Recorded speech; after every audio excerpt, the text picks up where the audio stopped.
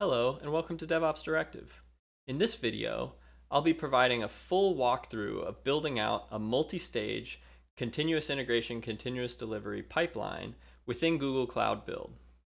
This pipeline is nearly identical to the one that I use for the website that accompanies this channel, devopsdirective.com. As a starting point for getting up to speed and ready to follow along for this workshop, you can go to the GitHub repo linked in the description, where I've provided a script that will enable you to build your own site and deploy it to GCP in about 5 minutes. Also, because this video uses some intermediate level Docker concepts, having a foundational understanding of Docker and building containers is useful in order to make this easier to grasp. Because this is a long video, I've also provided timestamps for each sequence in the process so that you can find the portions that are most interesting to you and skip ahead to those. Or if you're just interested in the code and how we actually build out the pipeline and want to review it on your own time, go ahead and find that link to the GitHub repo.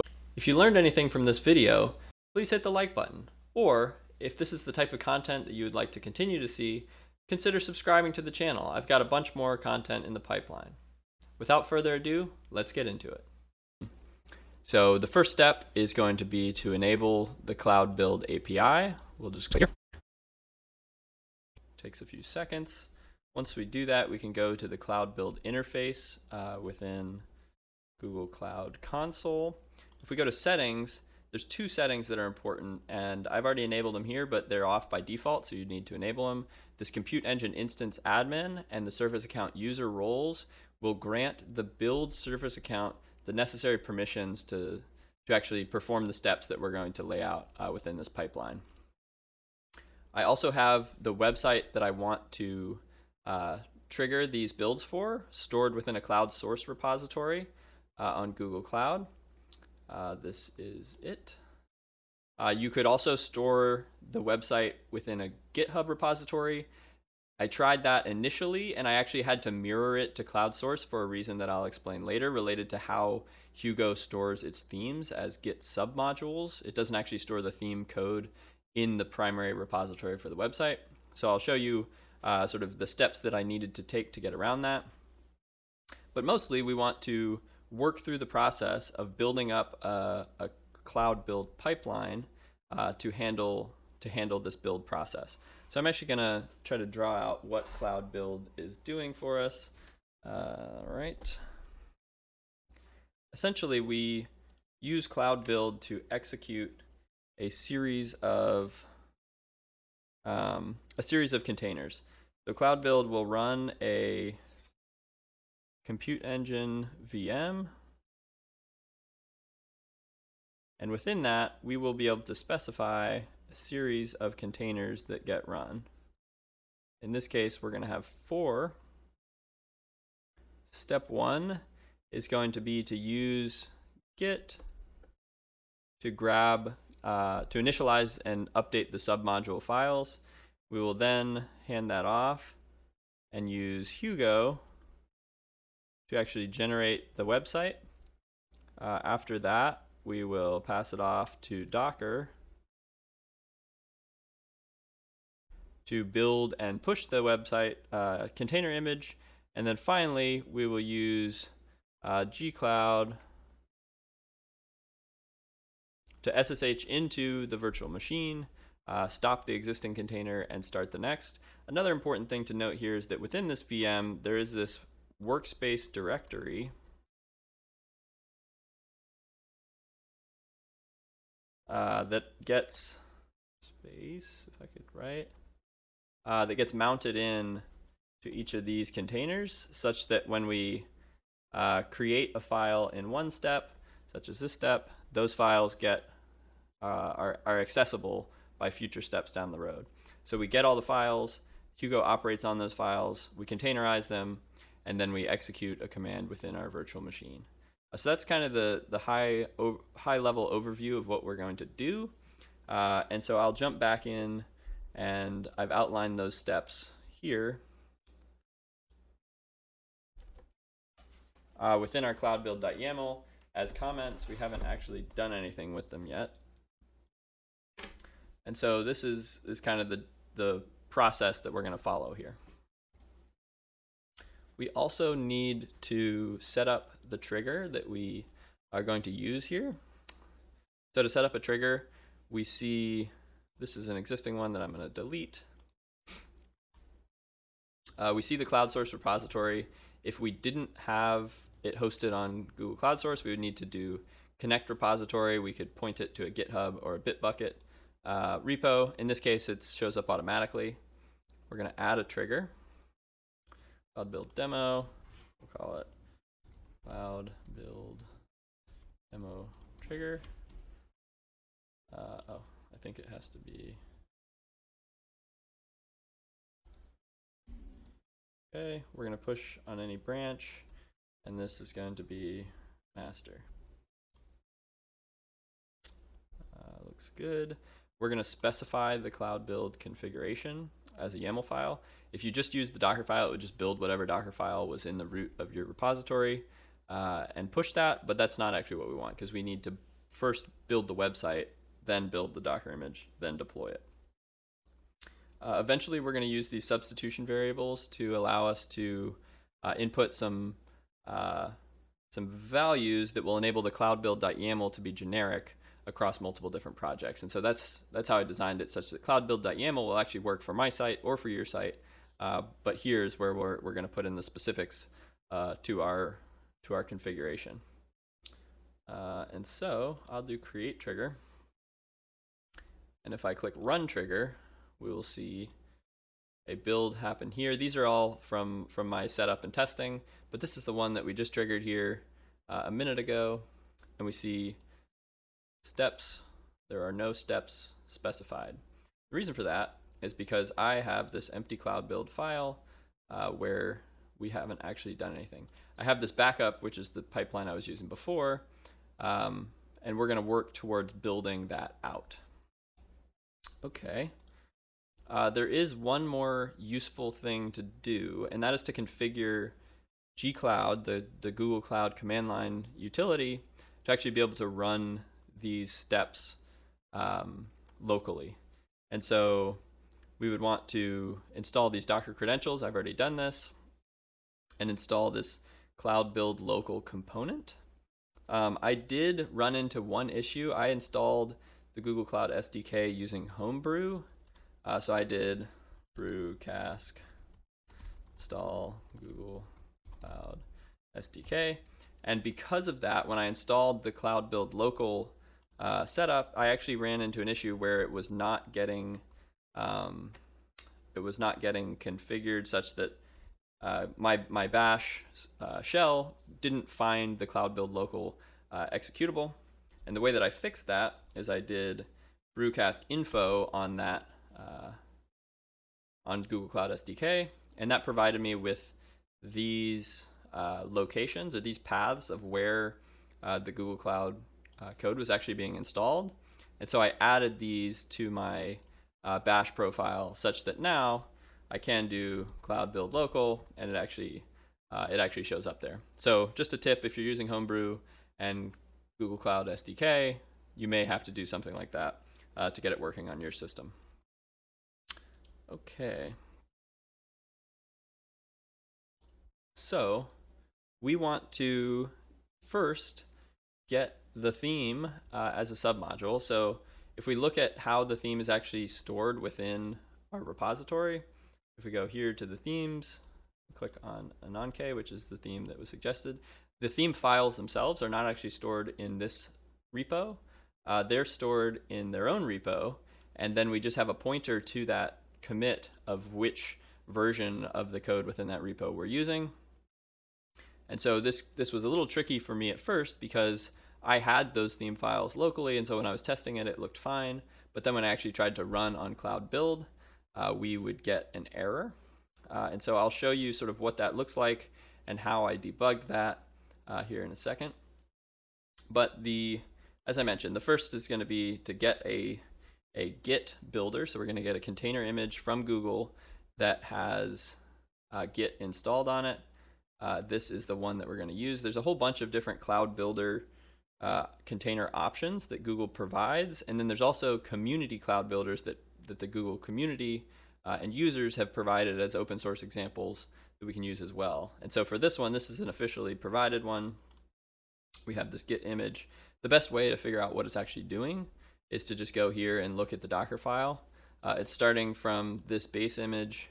It's making sure that we have our git credentials linked and set up with the credential helper so that we can interact with git properly.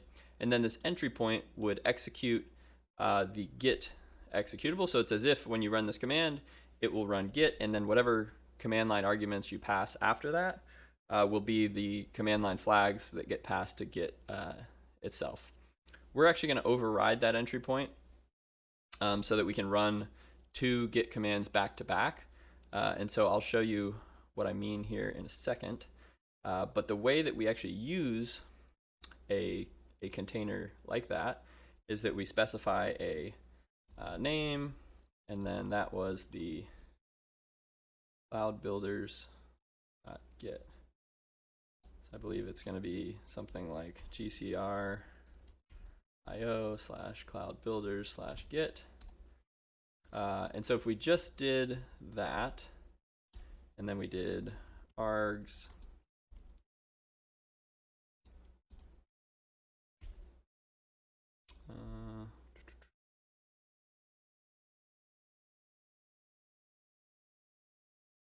just copying from setup that I already had. We could say git init. And so that would run this container image. It would the entry point's git, so it would run git, and then it would run init. And let's actually see what that does. And so the way that I'm going to do this is to use that local cloud build setup. And so it's going to be command like the following. So we're going to run the cloud build local, and then we're going to pass it this configuration file, the one that we're currently operating on. This dry run false says actually run it. If you have dry run true, it's essentially just linting your configuration file to make sure your syntax is correct. This write workspace is really important. This is how we're going to pass it. Remember when I drew out how these containers in the pipeline shared a file system across the different containers and how the files persisted? That workspace container is what we pass in here so that locally we can see the artifacts and sort of debug what's happening along the way. Push false. In this case, we are manually going to push the image within our step number 2 here. And so we don't actually need this. And then this just says which directory the source code is in. And so we're going to execute this from within our cloud build demo site, or this would be whichever directory you're storing the website code within. So I'm just going to comment this out so that we have it here. And then let's run it.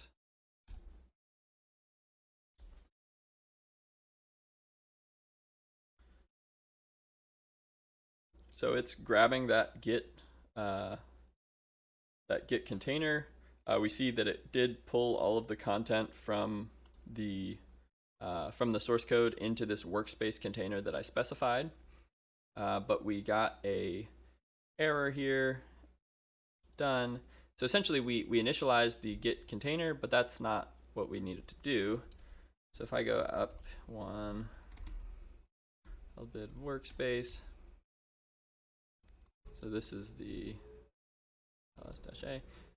We see cat git modules. So we can see that it has this submodule, but we don't actually have any of the files for it. So that's what we're going to add next. And the way that I'm going to do that is actually to change the entry point for that, entry point, and make it bash. And so what this does is rather than, when the container starts, rather than call git and whatever arguments I pass, I'm going to call bash and then whatever arguments I pass. And I'm still going to actually end up calling the git executable, but here we're going to do something like git submodule init and git submodule update. And so we're going to execute a bash command inside of that container where we take this -c, this command flag, and pass it this git submodule init, and then the double and says if and when this first command succeeds, then run the second. If the first command fails, it will exit as a failure. And so now if I rerun that same pipeline command that we ran before, we should see, hopefully, that it will grab the files that we care about. So now if we go into this Cloud Build Workspace,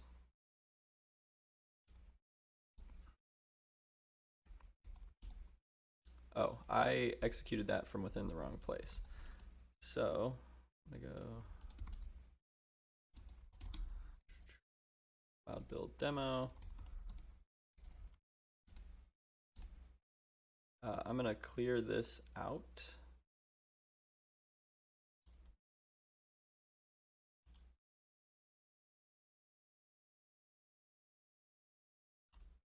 Now we're gonna rerun that local build command.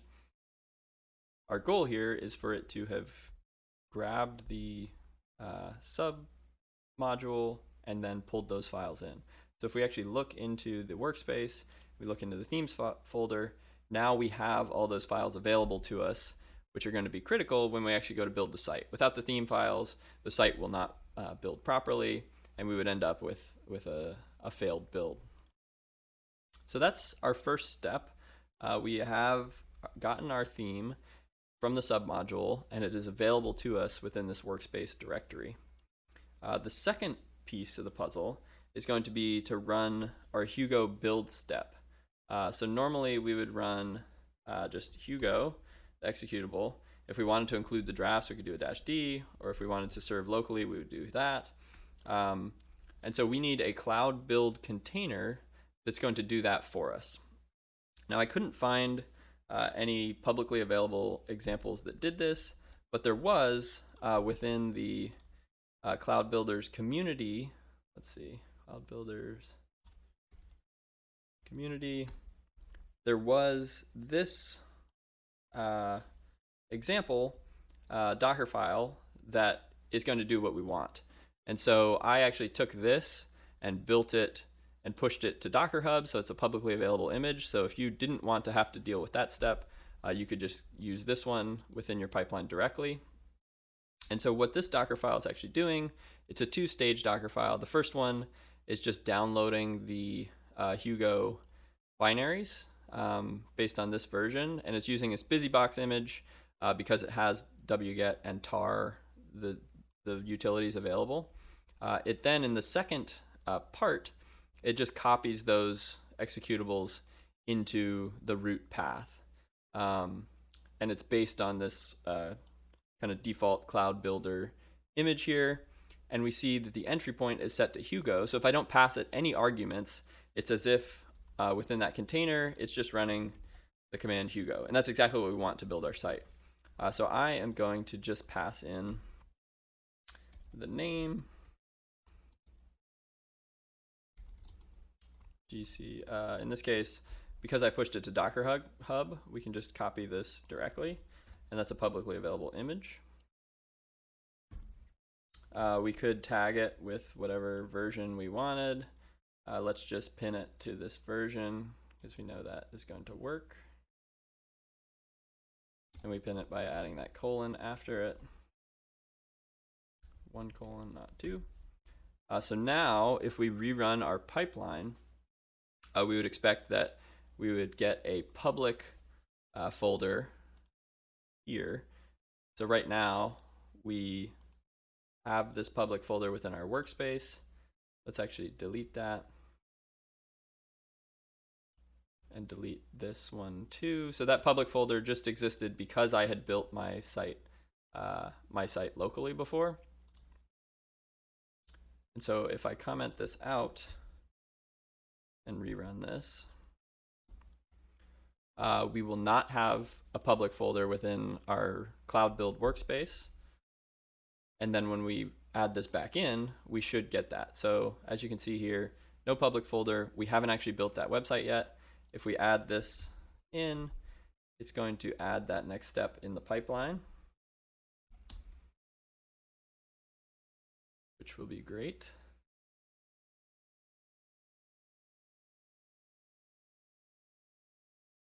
And so there we built out our site, which is going to include essentially that homepage and that one test post.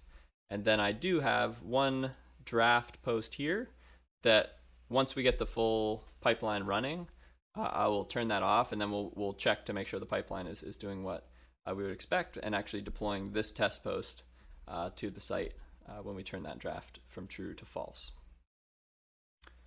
Okay, so that gives us step number 1 here. We built our site using Hugo. The next step is actually to build the container image. And so we have this Docker file here that we're going to use to do that. It's a very simple Docker file that starts from a publicly available caddy server Docker file, copies our website files in from that public directory where we built them into this serve directory where caddy is expecting to find them. And then this has to do with allowing the Docker container image to start and accept the Let's Encrypt license agreement. That's not relevant here since we're not actually even using the HTTPS config.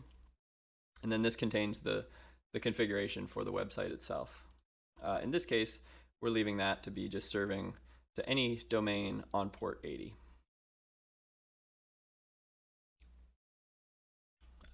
But we're going to use the gcr.io/cloudbuilders/docker. Again, let's take a look at what that container image is actually doing. I have it pulled up somewhere. Let's go here, Cloud Builders, Docker. And the Docker file. So we see that it is doing some things to install and configure Docker. And then the entry point, again, is this Docker executable. We're going to override that because we want to actually combine 2 Docker commands into one step. We could have separate steps and just pass in this container image once. But because we're building and pushing and it's using pretty much all the same functionality, we might as well combine that into a single step. So again, we're going to override the entry point into bash. Args is going to be almost identical, except we're going to use our own.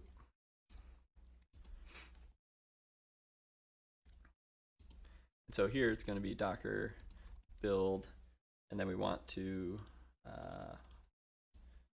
tag it with our specific tag.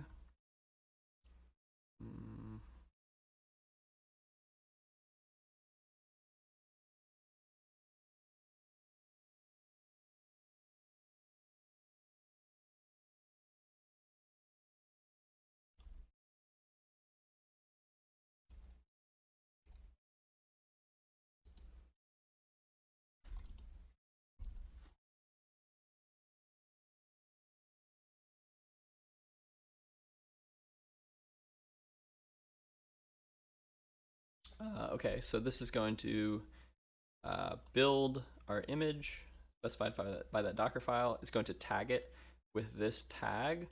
This commit SHA template variable is provided by Cloud Build by default when we actually deploy to our repository.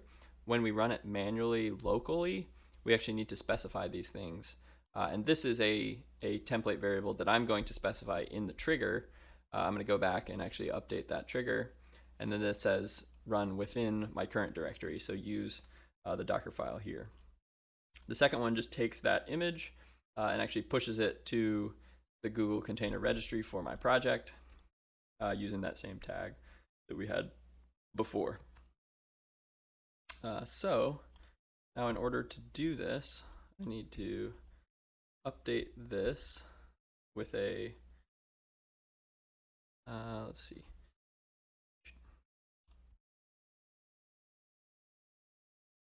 there's going to be a substitutions,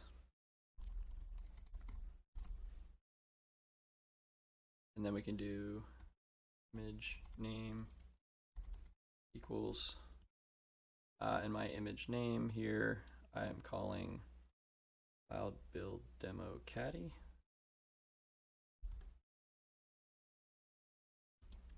And then my commit ja equals manual 1, 2, 3.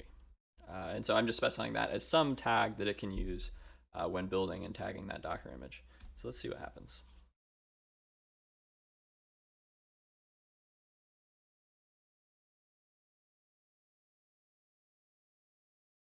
So it's building the site with Hugo.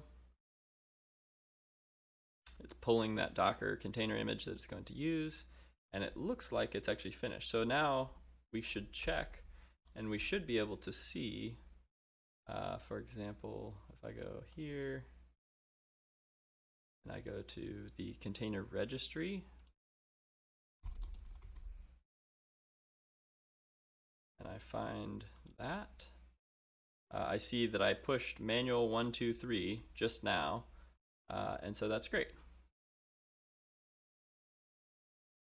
So that gives me my new container image built and pushed.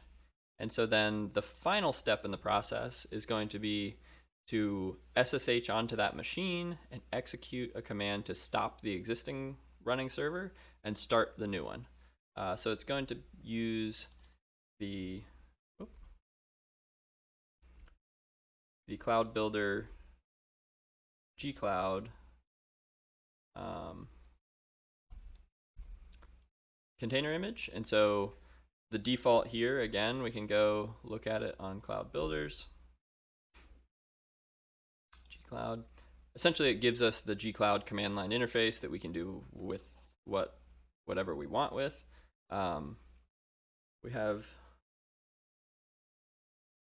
these two options. I'm not sure. Maybe Slim will work. Let's test it and see. Dockerfile Slim. Going to run that, and Dockerfile primary gives us some additional options. I don't think we're actually using any of those components, so let's go ahead and use the Gcloud-Slim option. See if it works. Again, the default entry point is that Gcloud command, but because we want to run multiple Gcloud commands, we're going to do the same thing that we did before and actually change that entry point to be bash args -c, and then this is going to be Gcloud compute SSH. Let me look up what it actually was.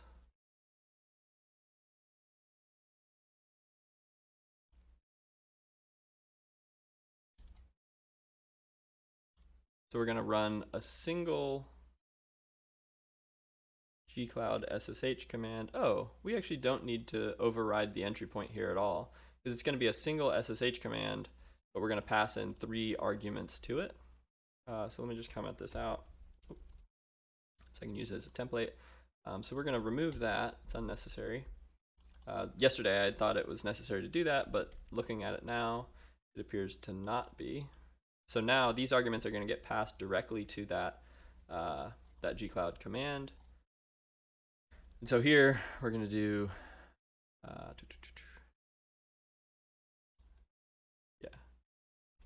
compute SSH string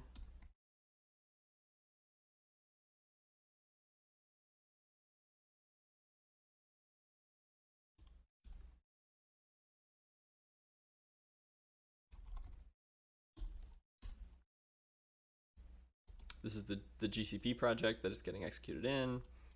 This is the zone. Essentially, I'm just pointing the compute SSH command to the correct VM instance so that we deploy it in the right place. And all these underscore all caps variables we're going to have to specify as substitutions and then later specify in our trigger. And so then the commands that I'm actually going to run within that SSH context are these three commands. So I'm just going to copy them from here.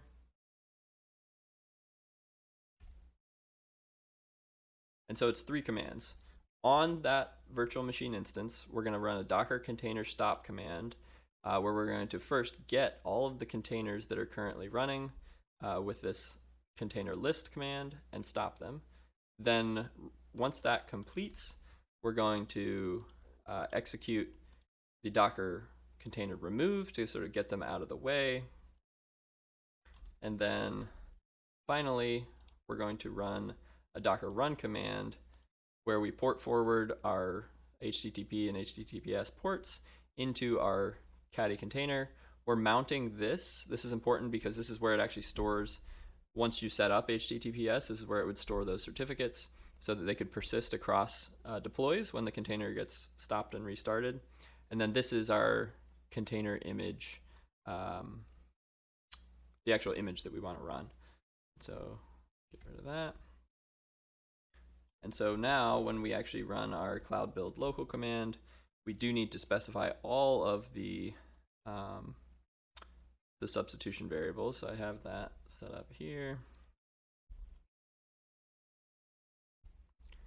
So here we have our image name from before. We have a home directory. We have this SSH string, which is what it actually runs in that SSH command. So this is the username it uses and the name of the instance, the zone in which that instance lives, and commit SHA-1234 we'll call it now. If I run false, and then we have the right workspace. Great. So if I run this now, the hope is that it would actually go through the full pipeline and deploy it, because this is actually the deploy step right here.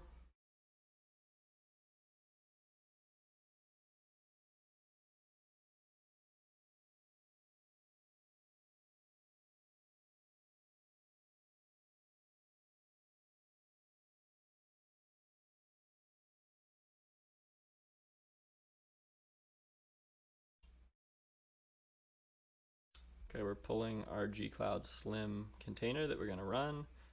And then, let's see here.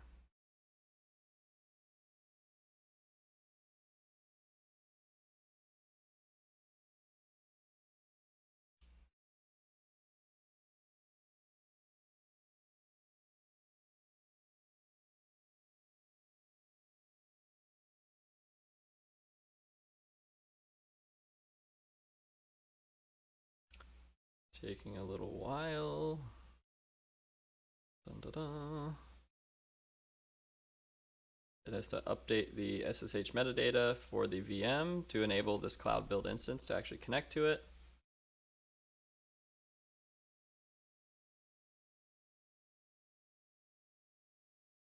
And we are done. Amazing. Okay, so it looks like that actually worked properly. And so let's go to our site, which is here. And we see we have this single test post. If we click read more, we can see it. But we want to update our site. So we have this cloud build post, and this is the cloud build test post.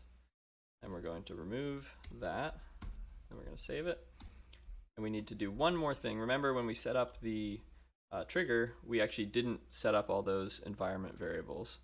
So we're going to edit this and add all those things.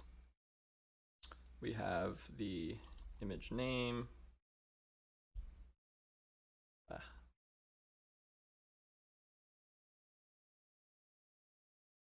The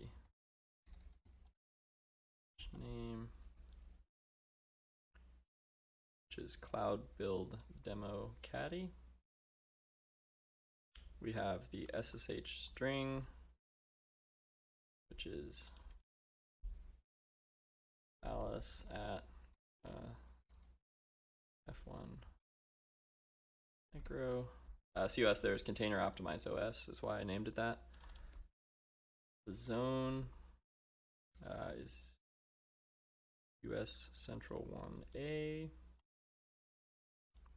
And finally, the home directory on that container image, or within that container image that I want to mount to, or sorry, within the VM instance itself is that. We're going to save it. We're going to look at the current history. We see we tried that one half an hour ago. Here we go. Now we have these two things. We're going to do git add cloud build.yaml, git add content posts, cloud build post, commit testing cloud build pipeline. Oh no, didn't like my git init-m cloud line git push. So we just committed and pushed those changes, including the pipeline itself. And so ideally, if we set up our trigger properly, there we go, it triggered this build, and we can now watch these steps as they go. So it looks like we already cloned and got our submodules. We built our pages. We are building the container image. We're executing the SSH onto the virtual machine to actually stop the running container and start the next one. And so if we're here and we refresh, it has the old version still. But once this finishes, we'll take a few seconds. Looks like it's done.